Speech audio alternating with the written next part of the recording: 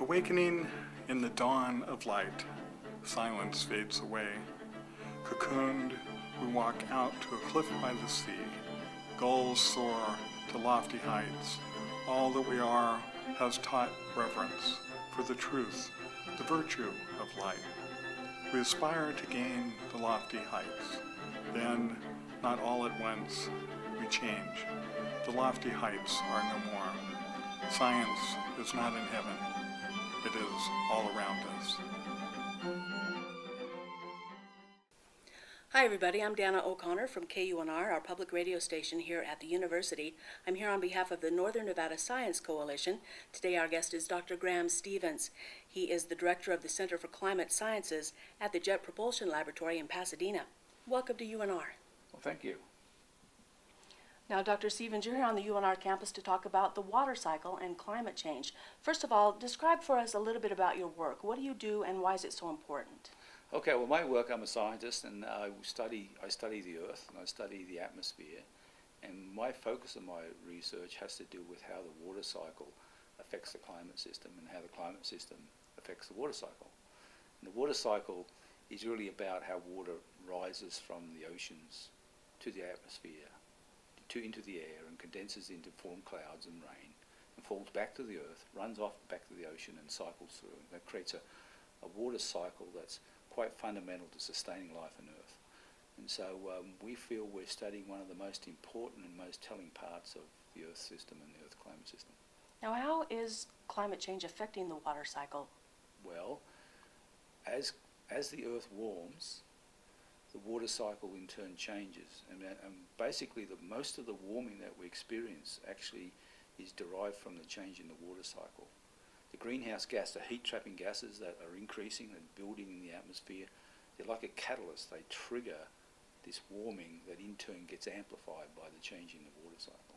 And what effect does that have on us here on the planet? Well, that has effect that as we sort of look at how the water cycle changes, we can say certain things with certainty, but our view of the way the water cycle changes is somewhat fuzzy in general. We can say with certainty that the water in the atmosphere will increase as we warm, and that overall the planet will produce more rain and snow on the whole as it warms.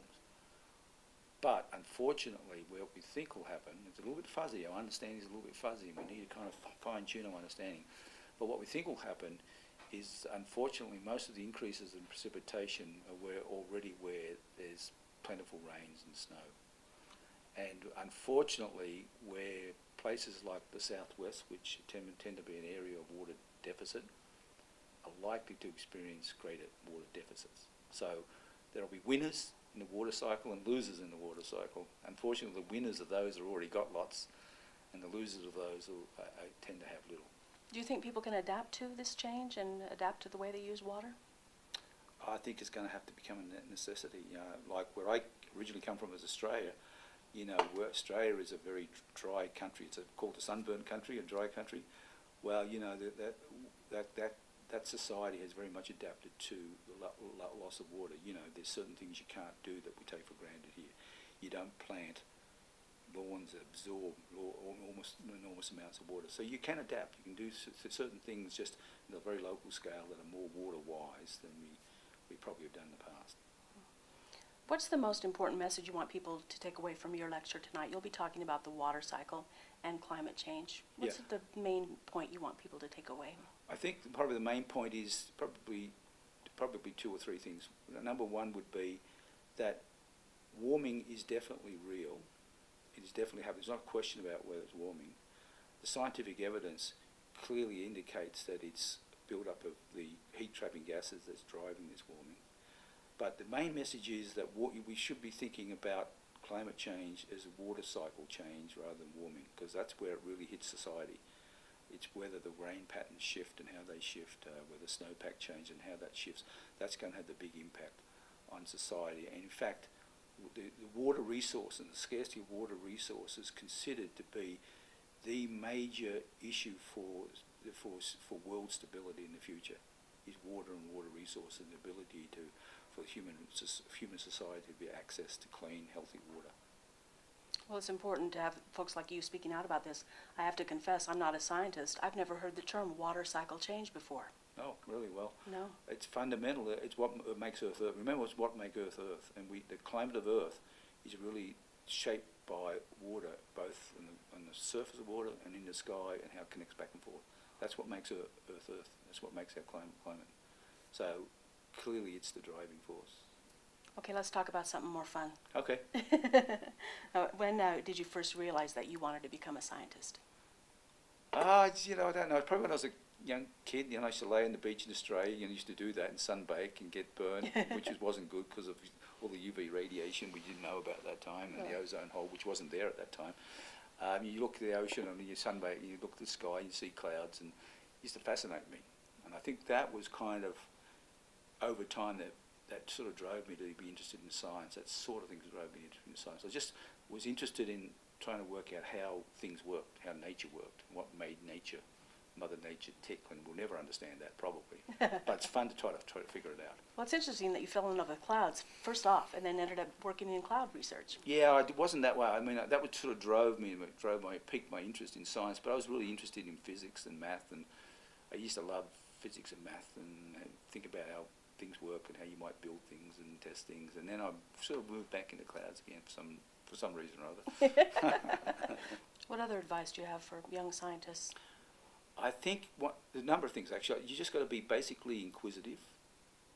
Basically, don't necessarily accept everything that you just read in a book. Just kind of figure it out. Just have. There should be an element in your mind of trying to figure out, is that really right what they're telling you? Just be questioning all the time. Question yourself in terms of whether you think something, your understanding of something is actually the way it ought to be. Just be questioning, be inquisitive, ask questions of yourself and things around you, and just be stimulated by what happens around you.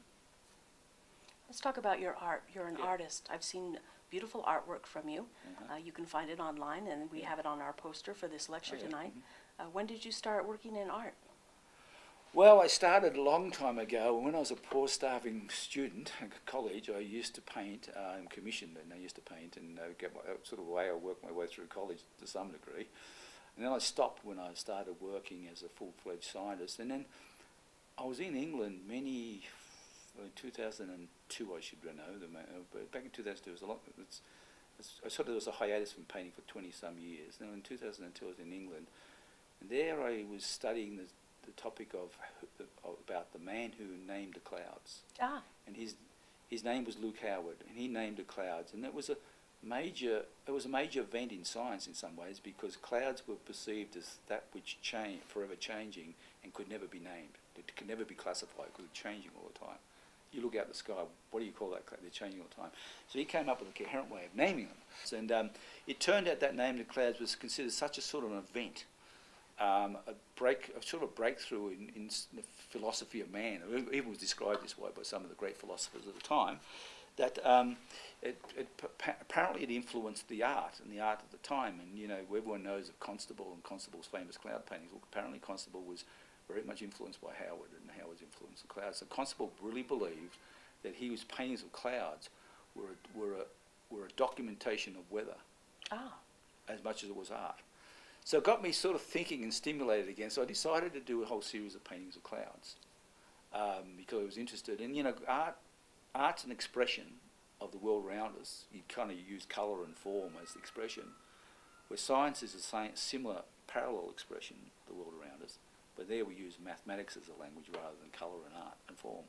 So it's kind of a juxtaposition of the science and art, which is a topic I've begun to study a lot more over the last several years, and it's been fascinating me actually. And so if I ever get time away from doing science and other things, I want to get back to really studying the intersection of art and science, which has got quite a fascinating history. It's fascinating. I'm really happy that you're here on the campus to talk about such an important topic. I'm happy to have access to your artwork as well online. I appreciate you coming to share your thoughts and knowledge with us. Thank you very much for coming to Reno, and good luck with your work. Pleasure. Thank you.